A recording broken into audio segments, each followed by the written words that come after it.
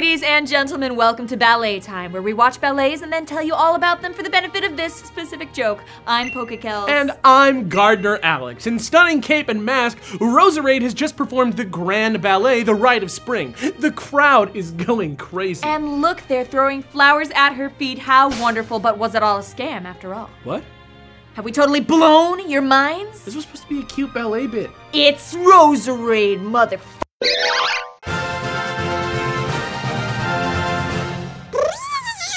Roserade's the bouquet Pokemon and was added as an evolution of Roselia in Gen 4. And at its most basic, its design is inspired by a masquerade dancer. Masquerades became popular all the way back in the 15th century. Basically, they were just huge, beautiful parties where everyone wore costumes with masks and danced. You see them a lot in plays and period films, mostly because they look so pretty. So that's the arrayed part, but what about the rose? Well, that aspect of design also stems from the theater and tradition of flower throwing. LOL stems. You most commonly see flower throwing at operas and ballets, and it's basically exactly what it sounds like, just throwing bouquets of flowers at the players and dancers at the end of the show. But don't get too excited and end up being rude. Etiquette dictates that giving a performer flowers before the show is bad luck, and that lesser roles are not to receive flowers unless the leads have already received them. Also, probably the weirdest one, the leading lady and the director were customarily presented with flowers stolen from a graveyard on closing night to symbolize the death of the show. Morbid much? I don't know. Seems pretty morbid to me. Yeah, but the point is the traditional flower to throw is roses, aka Roserade, aka good Pokemon design. Yeah, man, the Pokedex even says it's like a graceful dancer and stuff. That's dope. Sure is, but wait a second, you say. Roserade is a poison type. There's no such thing as a poisonous rose. Don't they just have thorns? Oh, wait, yeah, people eat roses all the time. That would be B-A-D. That's bad. That spells bad. So why is Roserade a poison type? We know the answer, and to let you in on the secret, here's a little segment we like to call... What the Hellbore? What? Hellbore? What's Hellbore, you ask? Well, let's dissect the word. Well, Elos means fawn, like a baby deer, and Bora is food, so baby fawn food? That's cute. Well, yeah, until you realize that Hele means to take away, and Hellbore actually translates to rob the fawns of food. Yikes, that don't sound too good, but hey, at least it's for a good reason. That's right, dummy. Hellbore's toxic as heck. So much so that it was often used in assassinations way back when, and even in teeny tiny doses as paralytic medicine. Literally, just touching these plants can cause chemical burns. Like, dang, dude. And Hellbore isn't just dangerous, it has another trick up its sleeve too. The trick of impersonation.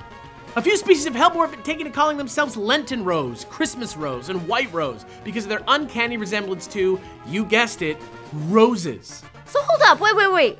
White Rose? Like Roserade? Are you a Hellbore in disguise? Perhaps a poisonous Hellbore masquerading as a rose? Oh, snap! Gotcha. Self-high-five. Yes, better.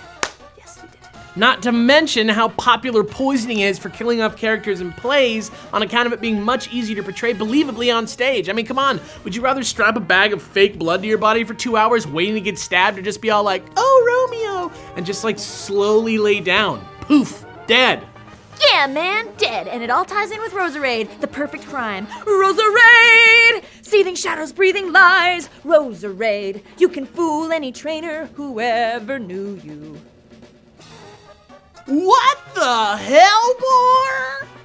Yes! What? I love it when the research is a home run. It gets me jacked. I want to lay some smack down. Well, good news, because I love smacking dudes down with Roserade. Get hyped for some battle strats, people. Oh, dude, Pokemon.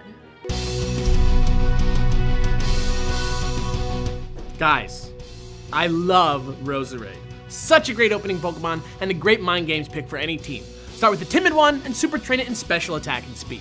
I like to go Focus Sash for the hold item because it makes it easier to open with either Spikes or Sleep Powder depending on who your opponent is. Also, both are great for when you need to predict a switch. Remember that for mid-game. Your main stab move should probably be Sludge Bomb, especially for that poison chance, but I also love running Leaf Storm to round out this set just in case I run into something that I will completely destroy, which I often do. Finally, make sure this Roserade has Natural Cure, which heals your status conditions when you switch out. A paralyzed Roserade is almost useless, so don't fall into that trap. You're better than that. And that's that. But of course, that's not the only way to train a Roserade, so as always, here are a few random thoughts. This set is also totally doable with a Life Orb if you need that little extra oomph in the clutch, which, you know, some people do. For you Showdown folk, another great surprise move to have on this set, instead of Leaf Storm, is Hidden Power Fire, especially if you run into pesky old Ferrothorn, because that'll get him well done. That'll crush that dude. You can kind of spec Roserade a little more bulky and run Giga Drain and Synthesis to kind of stay in and be annoying, and while that's definitely legit, I don't think it has many good applications. And finally, don't forget about grass-type mainstays like Leaf Seed and Aromatherapy. Roserade has access to both, and they're both always useful. Isn't it great to have options?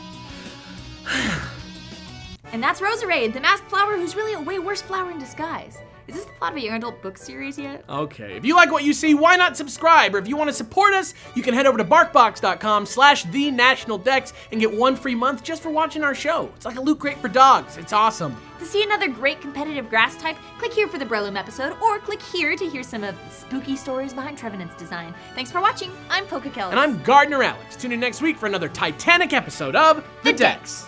It's added as an evolution of Roselia in Gens 4, 6. What are those symbols? Morbid much? I don't know. Seems pretty morbid to me. But don't get too excited or you'll end up being rude. Etiquette. I know how to say that word. Start with the timid one and super train it in special attack and speed.